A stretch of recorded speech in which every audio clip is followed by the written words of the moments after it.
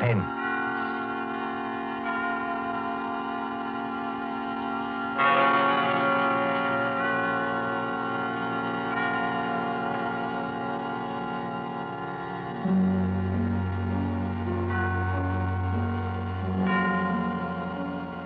This is the Man in Black, here again to introduce Columbia's program, Suspense. Our star tonight is Peter Lorre, playing the part of the Hungarian Count Stefan Kahari, a gentleman of sinister aspect. The story is by John Dixon Carr, who calls it The Devil's Saint. If you have been with us on these Tuesday nights, you will know that suspense is compounded of mystery and suspicion and dangerous adventure. In this series are tales calculated to intrigue you, to stir your nerves, to offer you a precarious situation, and then withhold the solution till the last possible moment.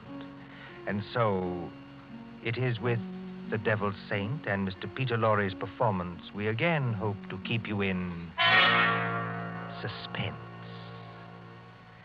The Devil's Saint. Paris, 15 years ago. Paris as it used to be, when lights twinkled from the old Trocadero to the hill of Sacré-Cœur, when taxicabs honked and the beat of tangos swayed, and Chinese lanterns gleamed above the lake in the Bois, when, in short, you and I were young. Come then to the President's Ball at the Opera, St. Catherine's Day, 1927. A fancy dress ball at the Opera, filling these marble halls with a multitude of masks and a multitude of dreams. The mosaic decorations are no less bright than the colors that weave here. Harlequins and Columbine, Cleopatra and Musketeers. In the great marble foyer, remember it? They have set out little tables and lines of palms behind which you may sit screened. Look at one such table. A young man wearing the scarlet and gold uniform of an English Guards officer in Wellington's day.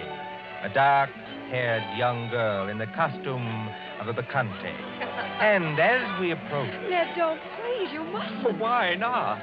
You really don't mind, do you? No, of course I don't mind, only you mustn't. Oh, Ned. Look here, Alona. We've got to settle this thing.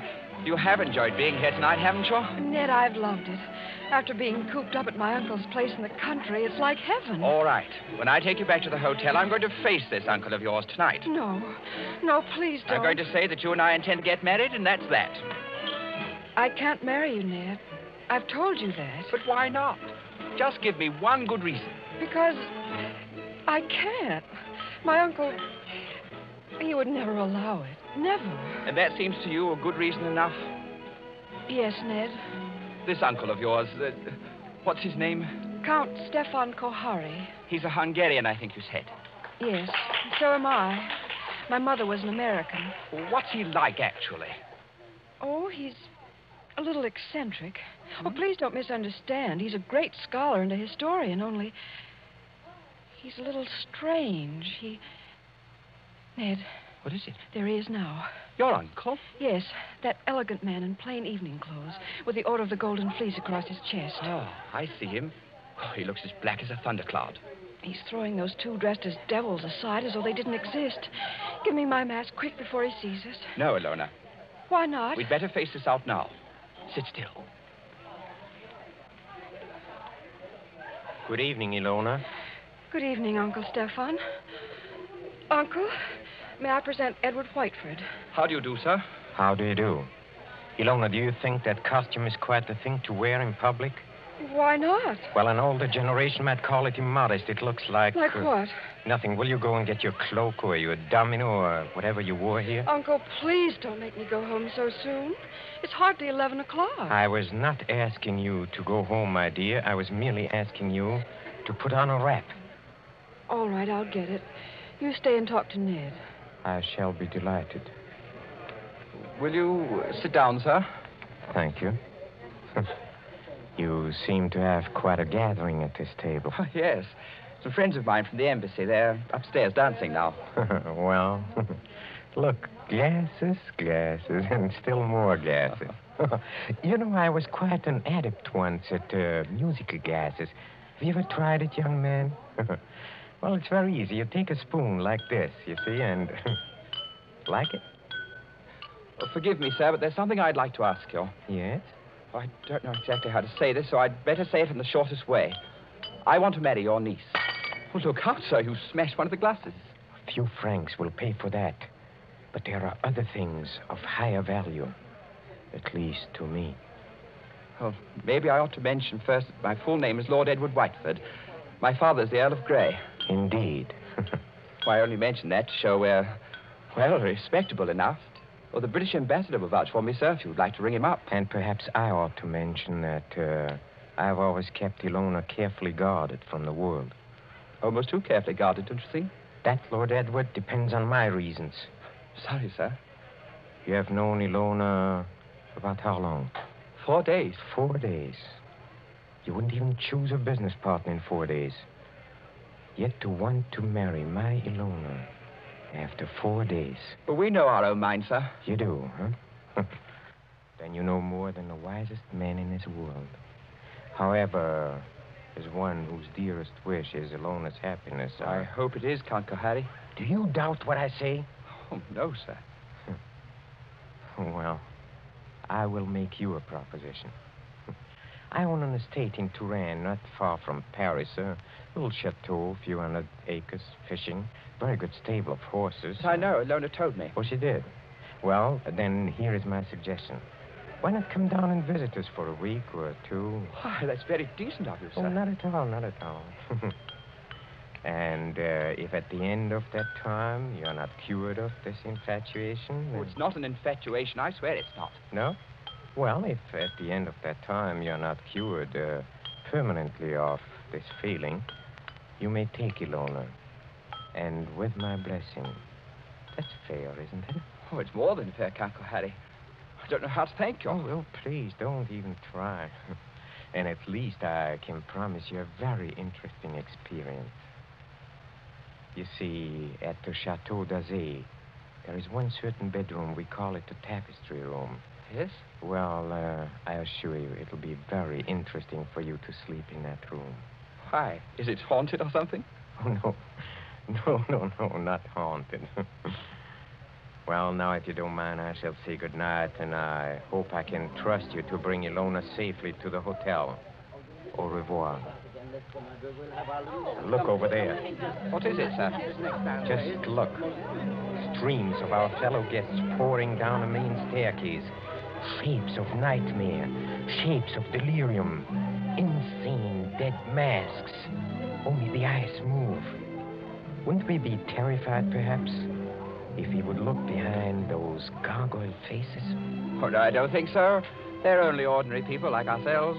That, sir, is where you make your mistake. Well, I shall expect you for the weekend, and encore une fois, au revoir. Ned. It's all right, Ilona. You can come out from behind those palms. What was he saying? I couldn't hear. Ilona, it couldn't be better. Well, he's a very decent old boy, actually. And he's invited me to the Chateau d'Azay. Did he say anything about the tapestry room? Yes. He invited me to sleep there. And you said? I said I would, naturally. You mustn't do it, Ned. I won't let you do it. But why the devil not? Because everybody who sleeps in that room dies. Dies? Are you serious? Oh, Ned, please don't do it. Oh, nonsense. There are a lot of superstitions about every old house. This isn't a superstition, Ned. It happened once when I was a little girl. A man insisted on sleeping there. They found him dead in the morning. So? How did he die? They don't know. There wasn't a mark on his body. He wasn't shot or stabbed or strangled or poisoned or hurt in any way. He was just dead.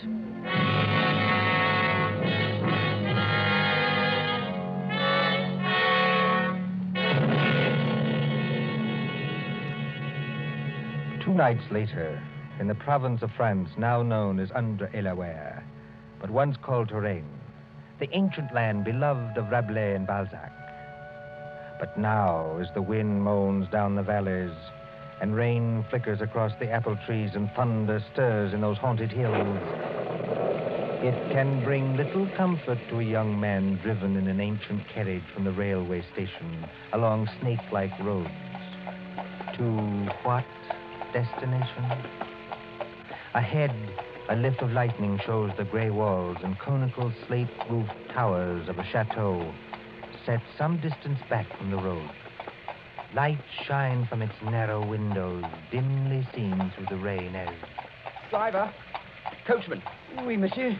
is that the Chateau d'Azay up ahead? Oui, monsieur. I will take you to the very door If what?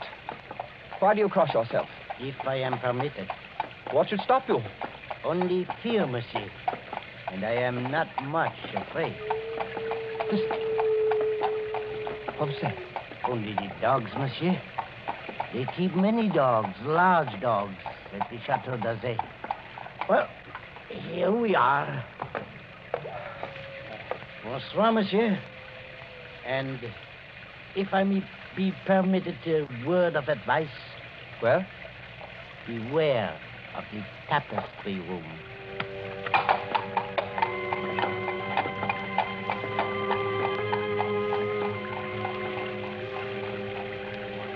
There isn't a bell on this door. There might at least be a knocker. Ah, got it.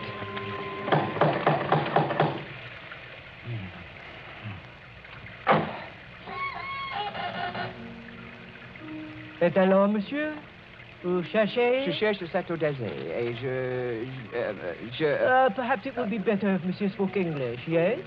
You are Lord Edward Whiteford. Yes. Monsieur is expected. Please to enter. Monsieur's hat and coat. Thank you. Ned. Hello, Ilona. Oh, darling. Embrasse pas ma petite, votre oncle. Oh, you'd better not kiss me, Ned. Madame Flay says to look out for my uncle. Madame Flay is our housekeeper. Oh. Well, where's your uncle now? In the drawing room. He's playing the piano. Come along. Ilona, is anything wrong? Oh, everything's wrong. 2 of my dogs were in horrible pain this afternoon. Dr. Solomon had to put them out with chloroform. You don't think that... I hope nobody's practicing, that's all. Well, here we are. Oh, nice tiger skins on the floor. I say, who's the little old man with the gray beard sitting over there by the fire? That's Dr. Solomon. Hasn't he funny-looking eyes? He watches and watches and watches. He's an old friend of the family. Shh, come along. Let's get this over with.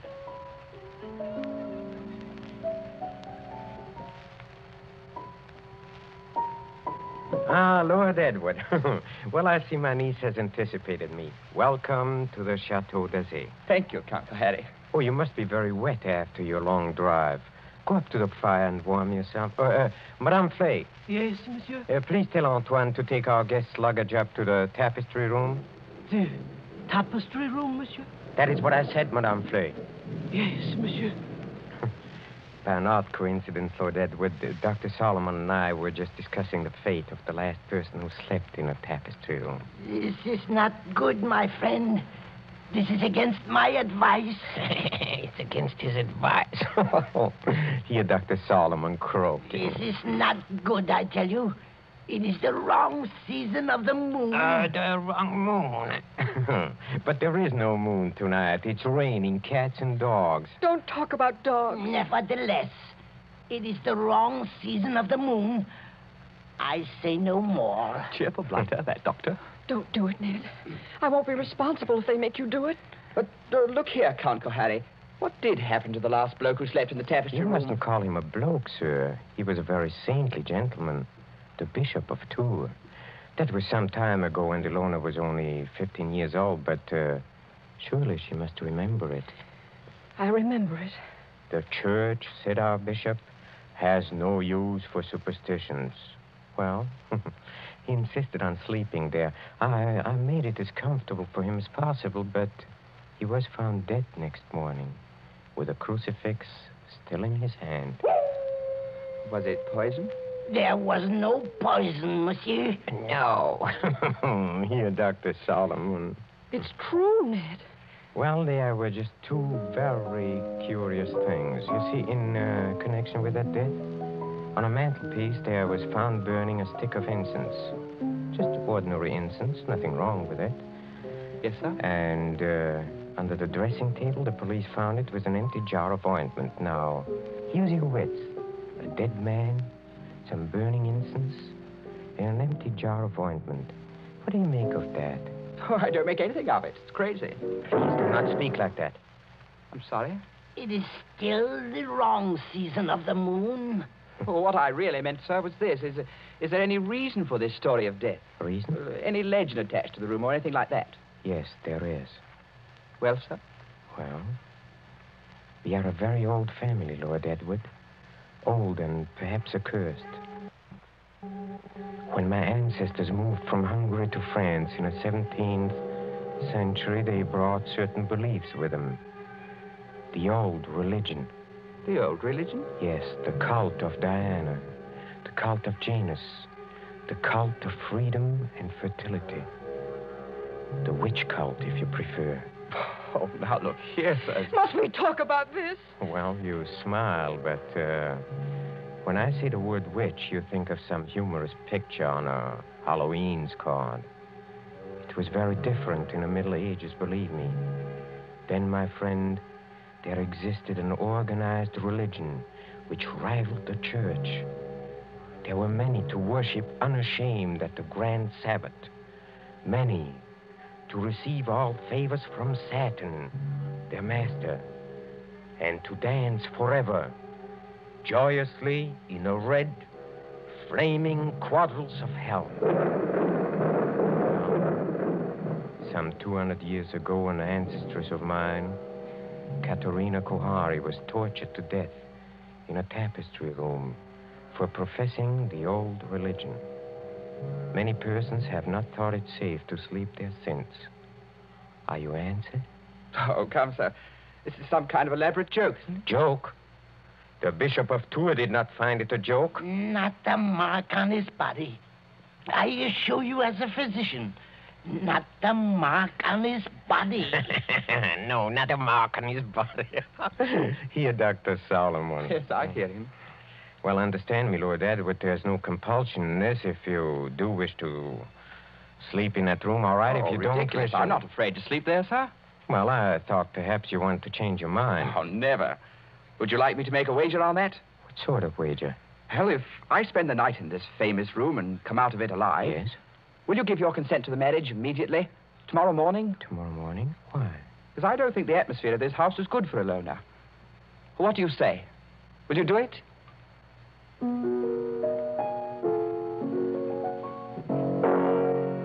Very well, Lord Edward. I accept the terms of your wager. Don't do it, Ned.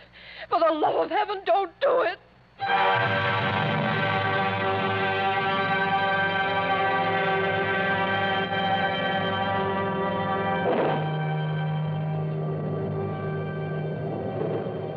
High up in the north tower of the Chateau d'Azay, under the conical slate roof, is the circular room hung with faded tapestries.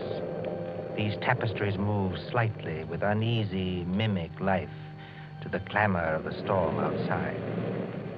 Candles burn along the mantelpiece and beside the great four-poster bed. The flames of these candles waver, too, as the door opens. This is the tapestry room, monsieur. Thank you, Madame Flay. That is the mantelpiece where the incense burned. That is the bed where Monseigneur le Bishop died. Very inviting, isn't it? Will there be anything else monsieur requires? Some sandwiches? A decanter of whiskey? Oh, no, thanks. I had a drink with the Count Kohari before I came upstairs. Bien, monsieur. Monsieur's shaving water will be brought up in the morning, if he requires it. Good night. Venerable Hoppy. Trying to scare a fellow out of his wits just because... Oh, I hope they built a good fire anyway. Didn't realize how cold it was. Temperature must have dropped. What's that? It's me, Ilona. May I come in? No, Ilona. Get out of here. That's not very gallant of you. No, I mean, I don't want you exposed to whatever it is. Ned, listen. Are you going to bed? Or are you going to sit up all night? I'm going to sit up all night, naturally. Then let me sit up with you? No. Why not? Well, it may be dangerous. Besides, I promised your uncle I'd go through with this alone. I wish you hadn't had that drink with him. Why? He couldn't have done anything to it. It was you who poured it. Yes, that's true, only...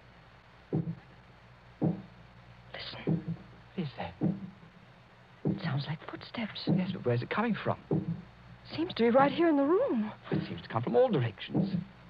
Doesn't it sound like somebody walking between the walls? By George, it is someone walking inside the wall. Get behind that tapestry, Lona. Quick. Hide there.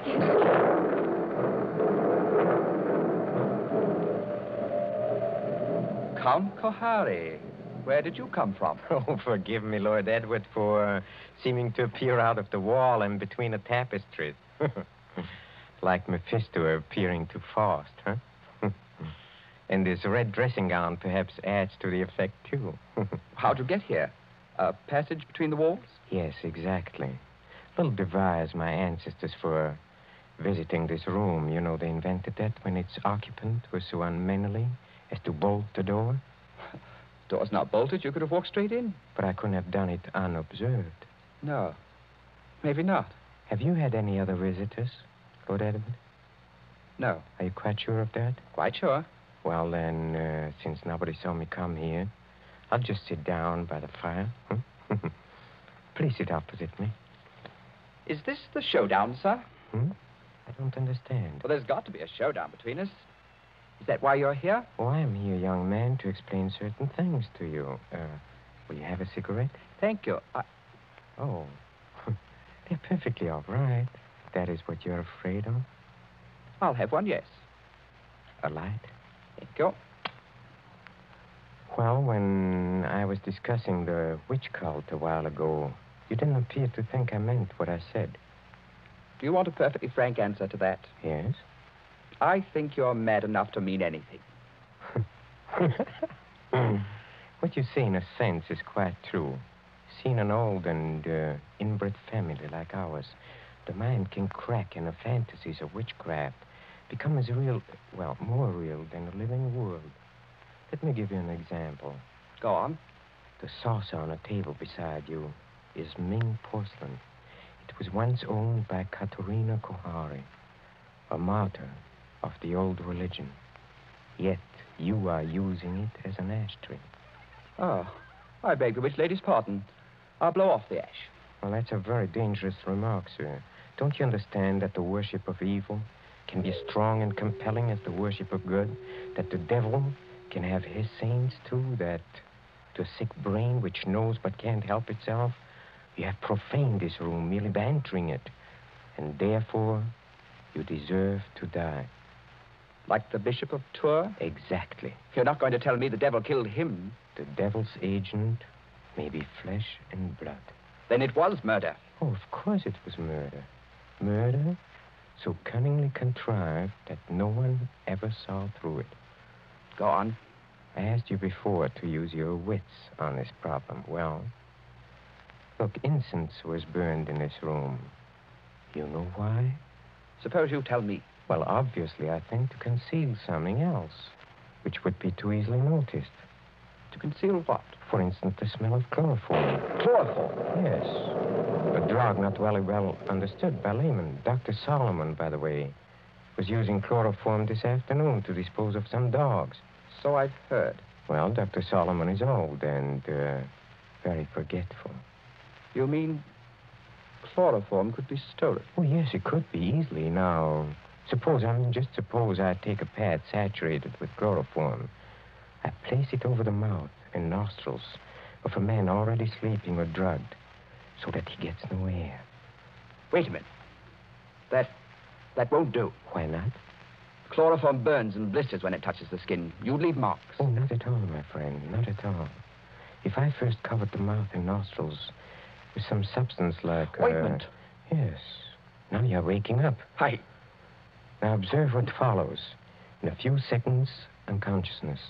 In 2 minutes or 3 minutes, death. Certain death, yes. Oh, but chloroform, you see. It evaporates very quickly. There is no trace in the stomach since nothing has been swallowed. Well, delay your post-mortem for 24 hours. Very easy matter in these country districts, and no trace remains in the blood. Murder without a mark, Lord Edward. Murder without a mark. You can't do it, Count Kohani. There's one thing you're forgetting. What is that? I'm not sleeping and I'm not drugged. Oh, yes, you are. How? When? In the cigarette? No. In a drink you had with me. What was it? Morphine. And you've had enough to put 3 men to sleep. See, that's it. Well, try to get up. I'll do it. I'll do it. You see? You've knocked over the fire irons. You'd have been in the fire yourself if I hadn't caught you. Take your hands off me. Just as you please. If I could reach that bell pull. Well, but you can't. Well, better sit down again. You murdering lunatic. So that's how you killed the Bishop of Tours. And that's how you're going to kill me. Who, I? Well, you don't think I killed the Bishop of Tours? Didn't you? You fool. I'm not trying to kill you. I'm trying to save you. Dr. Solomon. Yes, monsieur. Well, come out. Come in the room. Come out and be my witness. Yes, monsieur. I shall always guard the family honor, even when I guess how men die. This young man evidently thinks I've been talking about myself. Am I, in a popular parlance, insane? Oh, monsieur. Heaven forbid. I have never known a saner man. Have you any notion, Lord Edward, why I brought you to this house? You would never have believed me if I had merely told you. So I had to bring you here to show you. Show me what? What? Look at the tapestries. Come out of there! Behind them. Come out of there! Hey, come out! Ilona! Yes, Ilona. Why do you think I've kept Ilona so well guarded from the world? Why, at a fancy dress ball, for instance, did I object to the costume of a medieval witch? Whose dogs were poisoned so that chloroform should be brought? Who poured the drink drugged with morphine? In the devil's name, what are you trying to tell me? It was Ilona. She's been helplessly, hopelessly insane for more than 10 years.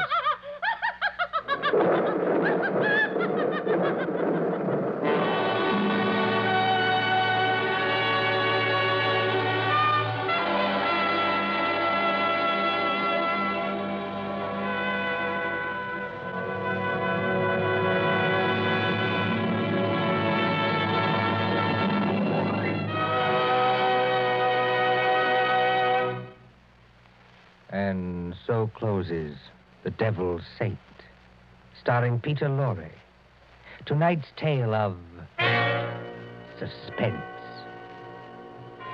This is your narrator, the man in black, who conveys to you Columbia's invitation to spend this half hour in suspense with us again next Tuesday.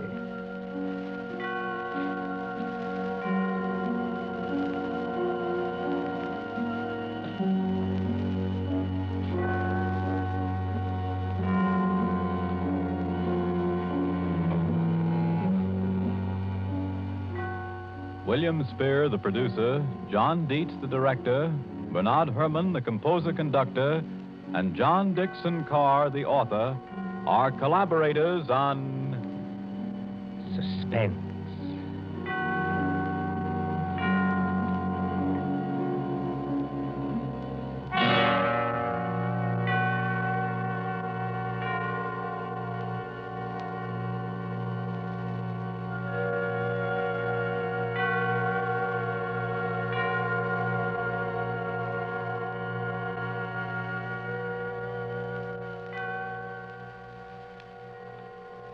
This is the Columbia Broadcasting System.